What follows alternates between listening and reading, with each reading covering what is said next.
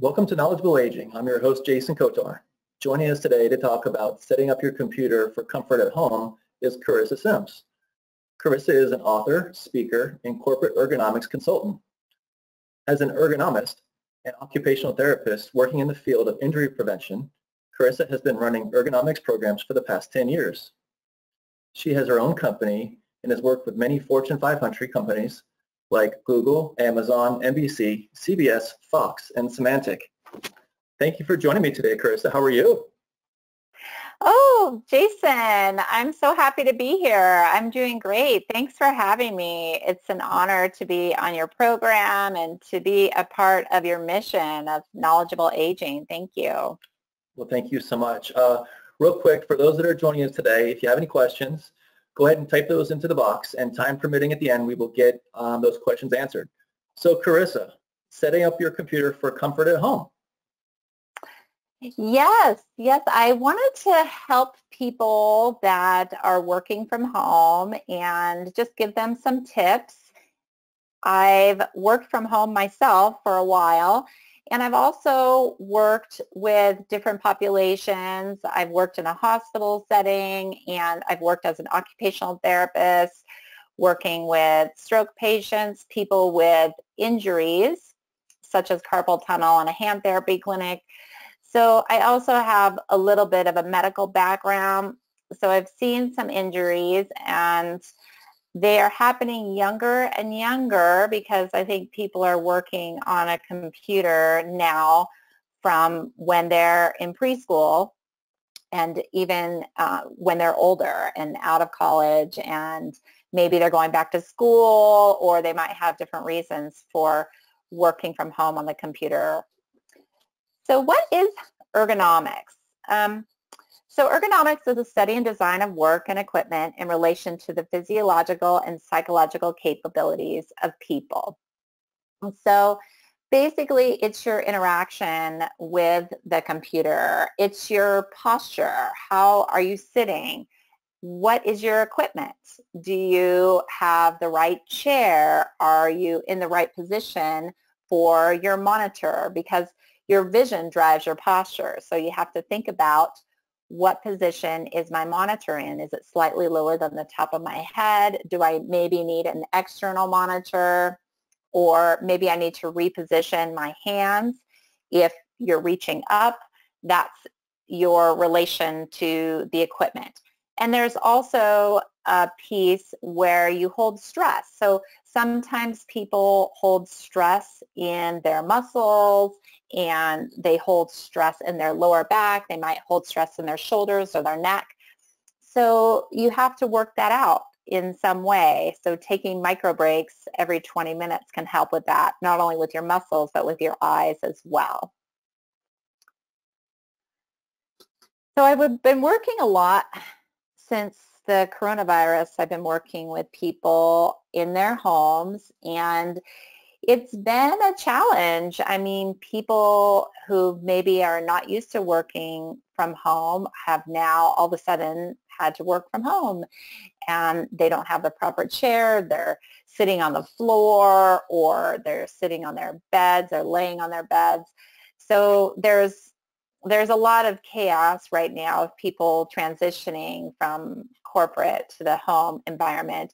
And also sometimes people getting laid off, maybe they're searching for jobs, or they're doing freelance. So whatever it is, a lot more people are working from home. So now I just wanted to talk about some of the early warning signs of overuse or injuries. And it can definitely be a progression. Maybe it can start as a little aching or muscle soreness or fatigue. You might be dropping things. Your symptoms could interrupt your sleep. Maybe it's connected to another injury. You could have a sluggish or weak muscle or joint, so that you could have a pre-existing condition. So those are some of the warning signs you need to pay attention to, and maybe start making some changes to your habits. Maybe start exercising more, start stretching, start taking micro breaks, and changing your office setup. So let's talk about proper workstation setup. A neutral posture, when you're seated, is with your ears, shoulders, and hips in alignment.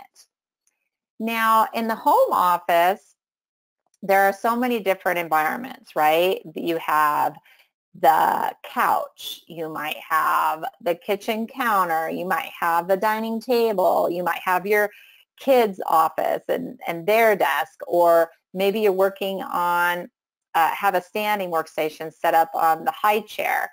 So I've seen it all. I mean, people are just doing whatever it takes to be in the right position. But it's really important to keep that neutral posture, to really keep those shoulders, ears, and hips in alignment no matter what position you are, even when you're standing too. So for your upper extremity, you want the wrist to be positioned about 1 inch lower than elbow height with your shoulders relaxed. And sometimes that's not possible, so at least even. And if you can't get that position, you might need a footrest to raise your chair all the way. And if your chair doesn't raise, you may need to get a chair that adjusts, at least in height. And if it doesn't support your back properly, you could use a bed pillow, a firm bed pillow from home, or they have ergonomic pillows that can fit in the curve of your lower spine. And that would be really helpful. And also a cushion for your buttocks. A lot of people are sitting in old office chairs and they have diminished bone support. So sitting in something can help alleviate that back pain and just take pressure off of the legs. If your seat is too long for you, it's really important to get a pillow to push you forward. So if you're looking at the right measurement for your seat, you want to make sure that you have about 2 to 3 fingers space between the back of your knee and the edge of the seat pan. And hopefully it's a waterfall edge for the seat. And for your chair, you definitely want to have your armrests adjusted low enough where you can scoot in close to your keyboard and mouse. I always recommend using an external keyboard and mouse because it's easier to position your laptop properly and then use the other input devices. I don't know if you can see me, but I have a vertical mouse that I use on the left, and that takes a lot of pressure off of the wrists. And then I also have a contour mouse. This is just one product that can minimize reaching for the shoulders. So let me just go back here. You don't necessarily have to have an ergonomic keyboard or an ergonomic mouse. I just happen to have them because I like the way they feel. If you don't have, let your discomfort be your guide. If you don't have any pain in your wrist or your shoulders or your upper extremity, maybe you don't need an ergonomic keyboard.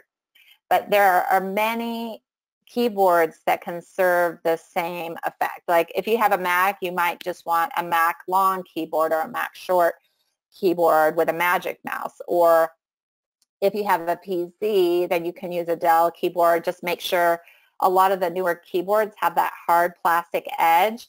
That is awful for you. You definitely want to remove that. That's why some of the ergonomic keyboards may be a little bit better, like the Microsoft Sculpt keyboard. That has a built-in pad that is better for your hands than the hard edge or resting on your desktop. So there's also just a keyboard with slanted keys, like the Kensington keyboard, that is supposed to put you in a more neutral position where your hands are more out and wider. But I really like the Microsoft Sculpt for just a generic keyboard, but there's also a Gold Touch adjustable and Kinesis adjustable where the whole keyboard separates. So don't get too caught up on the product. The most important thing is to have a neutral posture for your wrists, your shoulders, your upper extremity. And then also to take breaks. So when you change your position or stand occasionally and take a micro break every 20 minutes, it doesn't have to be a long break. It could be 1 minute. It could be a second. You know, some people say, I don't have time to take breaks. But I just say, okay, how about 1 second? And they can't really argue with that. So, or I call it something else. I say it's a pause, you know, interrupt your workflow and your day, because a break might mean to someone relaxing or taking a nap or going to the kitchen to get something to eat. You know, they were talking about the Corona 15 and people gaining weight, going to the kitchen a lot. So you don't have to do that necessarily, you know. Go eat, you know, you can drink some water, do something healthy, you can do some exercises or stretch. So that's just something to consider when you're working, especially from home, because it's hard to get in the perfect position from home. So I do think it's important to have an adjustable chair at home and really invest the money. They do have some low-cost chair solutions off of Office Depot or Staples. The Hahn chair is an okay one that is readily available. I'm kind of a snob when it comes to chairs. I'm really picky about chairs. So most of what they carry at Staples or Office Depot are awful. And you do have to spend, I would say, at least $300, $350 to get the proper adjustments and the proper padding. If you have a cheaper chair, it's not the end of the world. They do have really good pillows, but I would invest the money to spend a little bit more, you know, $70 to $100 for a back pillow rather than the $20 models. For the seat pans, that's, you know, they're inexpensive, so that's fine. You can buy a cheaper seat pan. But that could help if you're using a dining room chair or if you just don't have the money to get a new chair. Now, the interesting thing, we're going into workstation adjustment now. The interesting thing about products is sit-stand workstations have really come down in price. I mean, you can get a great electric sit-stand for a couple $100s, and that didn't used to be the case. So people sometimes have a mental block and think that this furniture is really expensive. Yes, I mean, of course, $200, $300 is expensive, but you don't necessarily have to spend $1,000 to get a good workstation set up. I would say you can get something for $600 everything, you know, with a laptop riser and an external keyboard, mouse. If you already have a desk, most people already have a desk, you can work around that and just get a good chair. Or sometimes maybe just work in the kitchen and stand, bring your laptop and stand and put your laptop on something a little bit higher. But anyway, they have so many sit-stand converters now. Oh my gosh, it's just rampant. I mean, standing is like the new rage for ergonomics, and everybody's jumping on that bandwagon. So I think they had a slogan, sitting is the new smoking. Like, it's so bad for you. And I'm not that extreme. You know, that's pretty extreme to me. You know, I'm not a smoker, so maybe I'm biased. But I do believe that sitting is okay. If your back is supported, it's a great way to rest your body and take the pressure off your back. You know, people that stand all day, they just want to sit. You know, people who work in a grocery store environment or healthcare workers, they are always standing, and it's fatiguing to stand all day, and it's not necessarily the greatest for your body either. Being dynamic is, though. Moving is the key. So sometimes when you're standing, it can be easier to be dynamic. You kind of naturally move a little bit, rotate. Maybe you rotate your hips, you move your feet, or if you have a footrest, you can use that and alternate your feet, and that can be really helpful. Kind of like when they have at a restaurant or a bar, they have that bar at the bottom. That's for your feet. That's so you can stand all day and drink, right?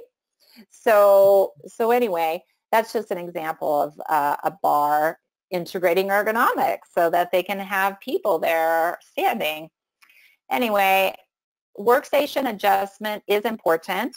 You can, if your desk is too high and you're unable to get a neutral posture for your extremities, then what you can do is you can raise your chair all the way up and use a footrest. And they also have very inexpensive, since I'm doing a lot of these home office evaluations, they have very inexpensive, no installation required keyboard trays. And that can just slide onto your desk, and you can just do a search, you know, on wherever you like to order products, Amazon, Office Depot, Staples, and just click no install. I think 3M has a model, and it's a great solution if you're having some upper extremity issues and you're just reaching up too high and you can't get that chair adjusted to the proper position. That's a good solution for home to get you adjusted properly. And a lot of the sit-stand, the electric sit-stands or the converters, they have converters that sit on top and they're bi-level. They're, like I said, they're a few $100s, so it's not much of an investment. But the converter sometimes will put your keyboard higher and put you in a worse position for seated. So it's like great for standing, but when you're seated, then it's awkward and you're reaching up even higher than you were before. And sometimes you can alleviate that, like I said before, by just raising your chair, using the keyboard, then that's fine. But a lot of times it puts you in a worse position. So I caution people, if you're going to get a converter, make sure you get one that goes under the desk. They do have some, like Ergotron TX or the WorkFit S. They have ones that attach to the front of the desk, and then they have the keyboard tray that goes below the desk. And they're a little bit more expensive, but I think your body is worth it. So I'll talk a little bit about desktop organization. Basically, you just want to keep things within an easy reach, within a near reach. So, for example, your mouse and your keyboard, you want to keep that within a near reach zone. If, you know, back in the old days when people used phones, gosh, I work with so many tech companies and no one uses the phone anymore except for their cell phone, of course. So, yeah, if you're going to use your cell phone, keep that close. But desktop phones, if you're using that, you know, you maybe want to have a headset. See, now I'm wearing a headset. I don't know how attractive it looks, but there are wireless ones that are a little bit more hidden. So think about, what are you doing throughout the day? Are you referencing documents? Do you need to have documents close to you in alignment with your monitor? Are you reaching for things excessively on your desk? So that's what I mean by organization. Where is your monitor position? Is it arm's length distance away or 18 to 30 inches? Is it slightly lower than the top of your head? So really think about that positioning. And a lot of people position the monitor off to the side and get a little bit awkward. They get a little bit twisted. So it's really important for your monitor to be centered and at the right height.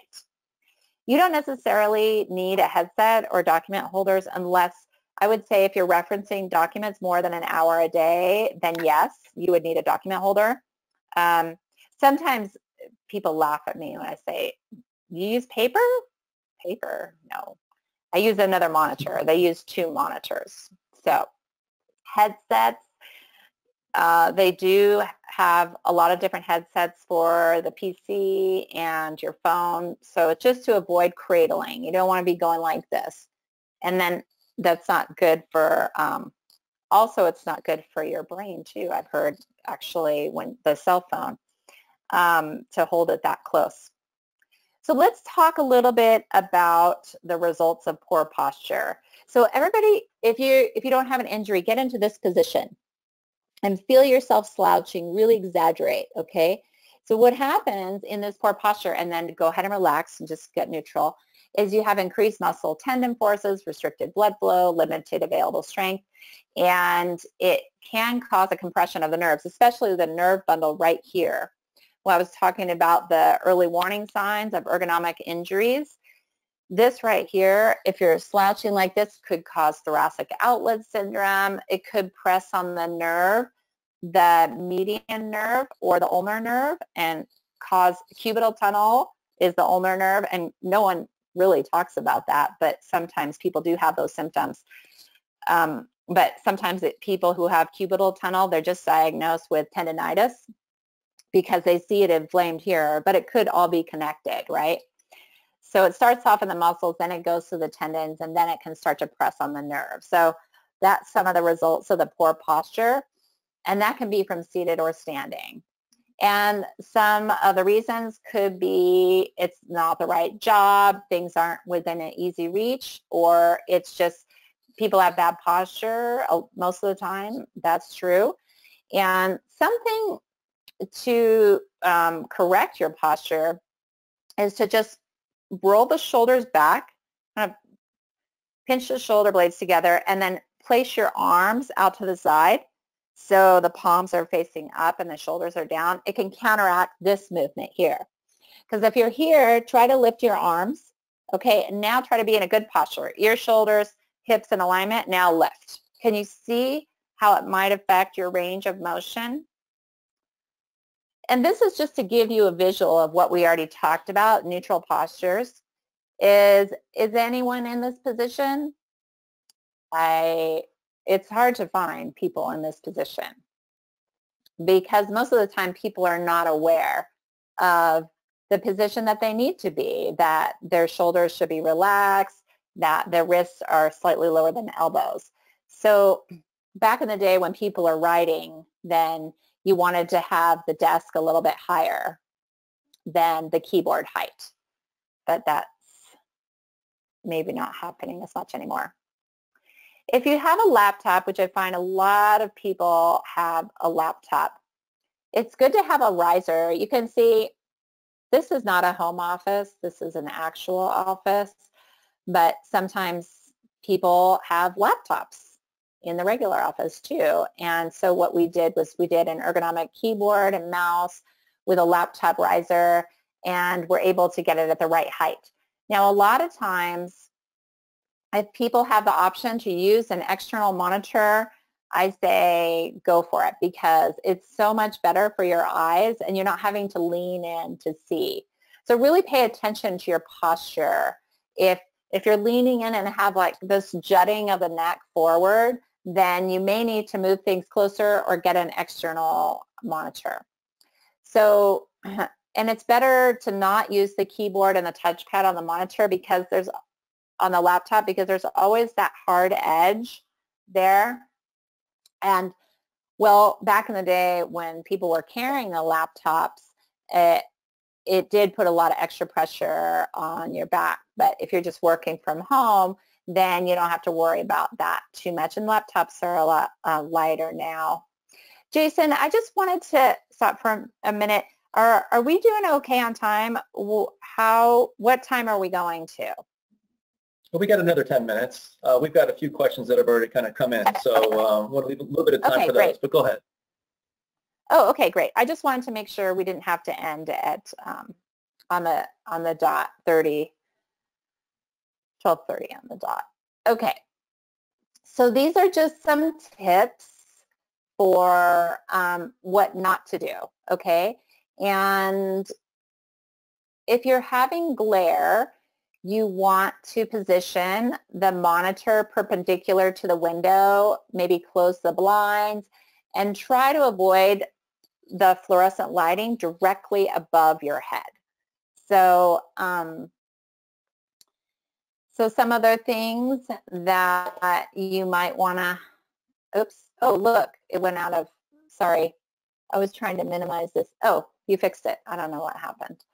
Okay, great. So try not to create a reach by separating the keyboard and mouse.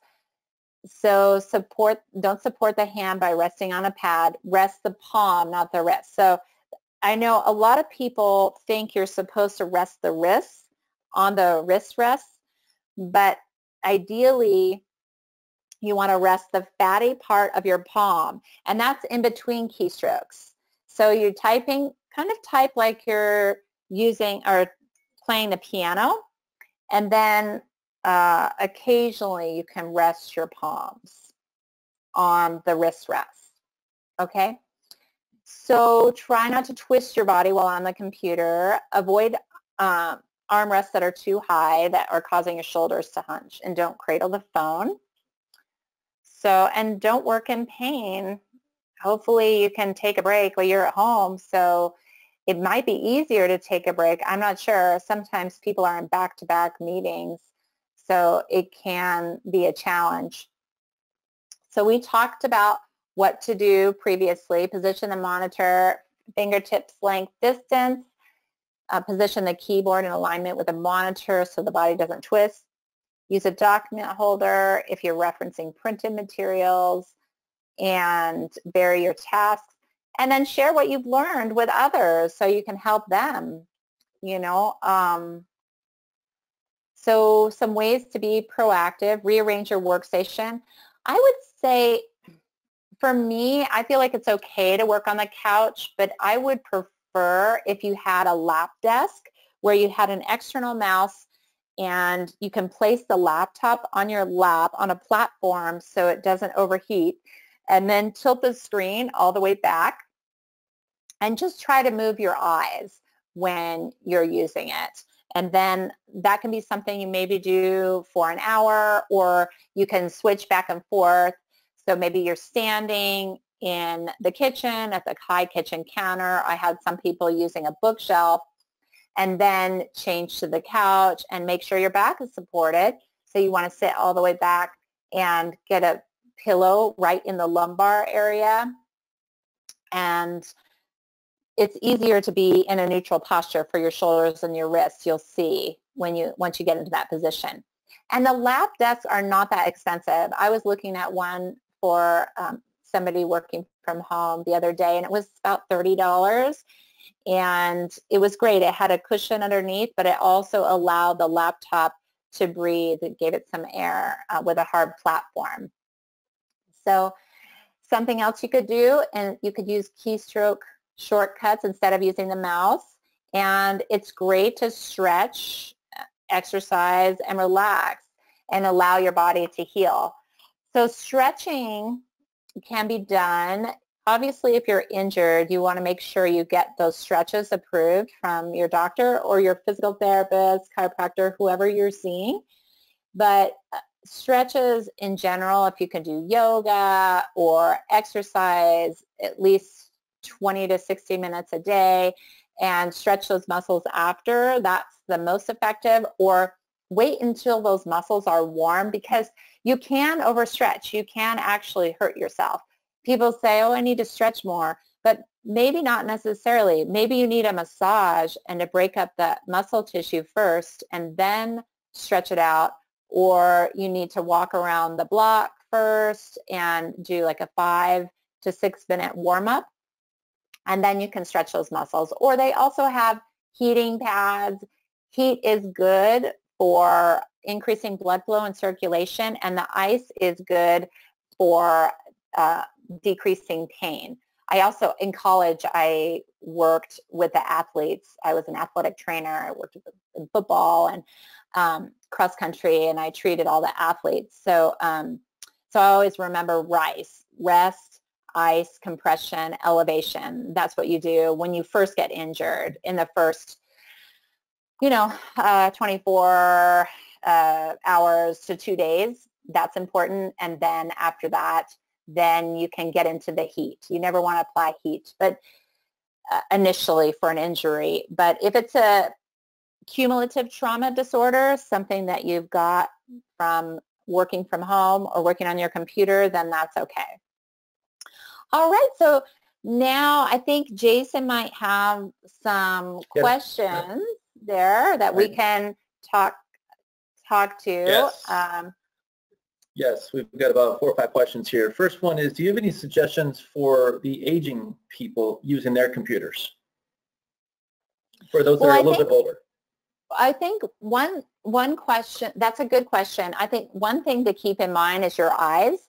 So taking those breaks, can be really helpful, or they have different glasses, like blue light glasses, that can help with the glare and the light coming in. You can also increase the size of the font significantly in your computer, and that will help you not lean in as much. Or you might need to get computer glasses. So they have progressives where you can see the computer out of the middle of the screen, and then the reading is at the bottom. And if you get specific computer glasses, it's just a single screen that you look at the computer, and it can help with any vision issues. And it's really important to have the monitor at the right height to minimize that slouching and reaching forward. Okay. Now, I know you already touched on this, but we did have a question. Do you recommend standing desks? Do you recommend it? I know you said that's the new thing, but do you recommend it? Yeah, I mean, I think it's great for people that are going to use it. If they really feel like they're going to stand part of the day, then it's fine.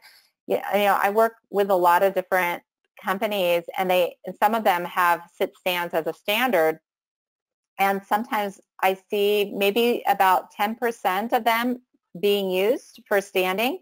So you have to really think about yourself. If you get tired, maybe you just need to stand more, or move the laptop somewhere else to stand part of the day. I think you don't necessarily need a standing desk unless you're just gung-ho and like, okay, I'm going to work towards standing most of the day. Because when you get a standing desk, you don't want to stand all day with it. And some people don't realize that. And they're like, oh, I'm having back pain. It hurts more. Or I'm tired. It's fatiguing. And it is more fatiguing. So you have to think about standing like working out.